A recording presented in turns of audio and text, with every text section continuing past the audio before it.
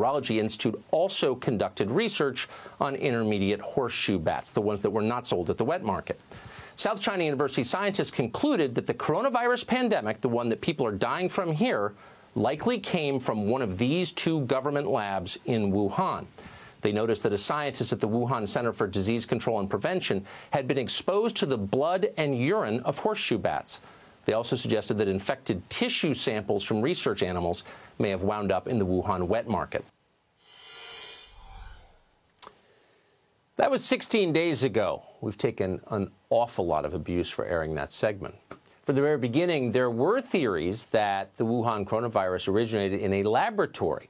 We covered those repeatedly on the show, including what you just saw. But from the beginning, most of the press treated that as a conspiracy theory. China denies it. It must be true. Turns out, though, there is real evidence, and it's accumulating really quickly, that this pandemic came from a lab in Wuhan. Fox's special reporter has spoken with multiple sources in the U.S. government, highly informed sources who've been briefed on China's early actions during this pandemic. Those sources say that from the beginning, Chinese authorities knew that this virus escaped from a laboratory. Those authorities silenced physicians and journalists in China and then ordered viral samples to be destroyed.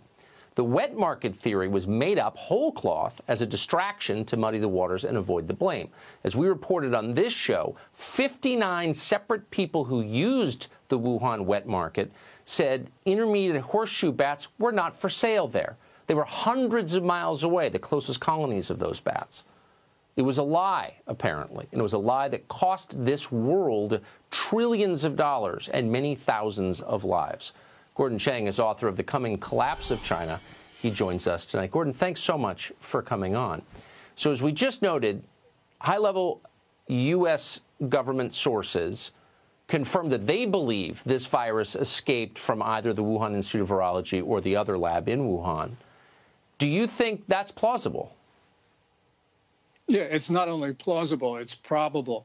There was an article in The Lancet, which is the authoritative British medical journal. I think it was posted January 24, which said about a third of the initial cases had no connection with the Wuhan wet market that everyone talked about. That means that there had to be another source for this.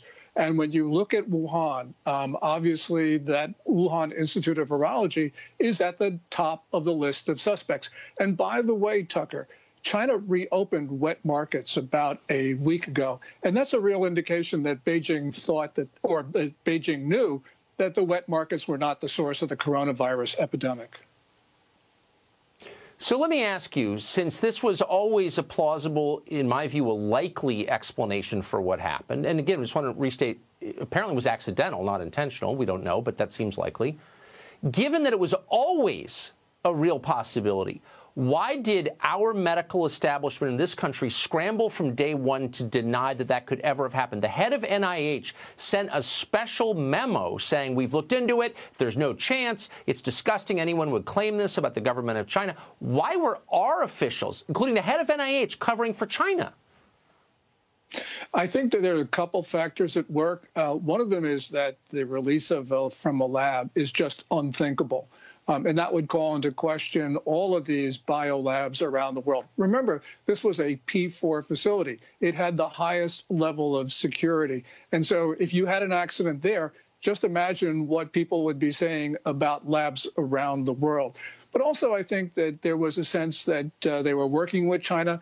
They didn't want to get China upset. We've seen, many American officials use this general approach, and it hasn't worked in the past, and obviously it hasn't worked now, Tucker.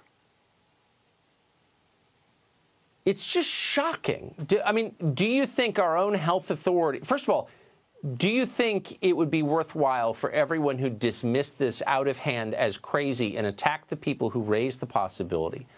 Maybe it would be time for them to apologize for their behavior, account for it, and start some real reporting on this question, because it's a significant question. It actually matters. Yeah, it matters. It's very consequential. And I think what this really says is that all of our policymakers, all of our analysts, our academics, really need to go back and question their assumptions about what happened. Yes. And in general, the way they view China.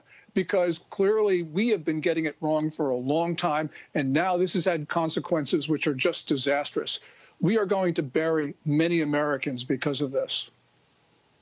That's exactly right. They should be questioning their assumptions. That's something we should all do every single day. After our morning cup of coffee and calisthenics, question your assumptions, because reality changes fast. Gordon Chang, thank you for that. Appreciate it. Thank you, Tucker.